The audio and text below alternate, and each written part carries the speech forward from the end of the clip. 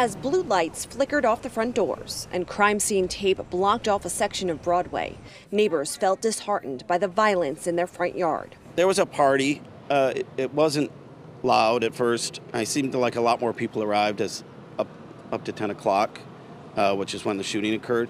But early on, people were just eating and hanging out. Cincinnati police tell us someone rented a unit here through Airbnb and threw a party last night. Neighbors say at least 40 people were inside when a man working for the host went over and tried to break it up. He was attacked. I could hear some punches land, even being across the street.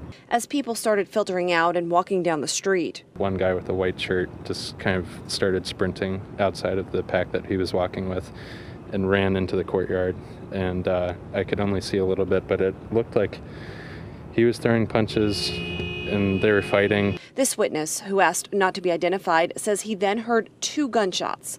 Someone had shot the man who tried to break up the party in the back. I mean, this was an unfortunate innocent victim who was in the wrong place at the wrong time. Casey Costin has lived on the corner of Broadway and 13th for 7 years. Pendleton is like transformed amazingly, I mean, in the past 10 years, and is going to continue to redevelop and transform. Costin says last night's violence is unfortunate and definitely not the norm in his neighborhood.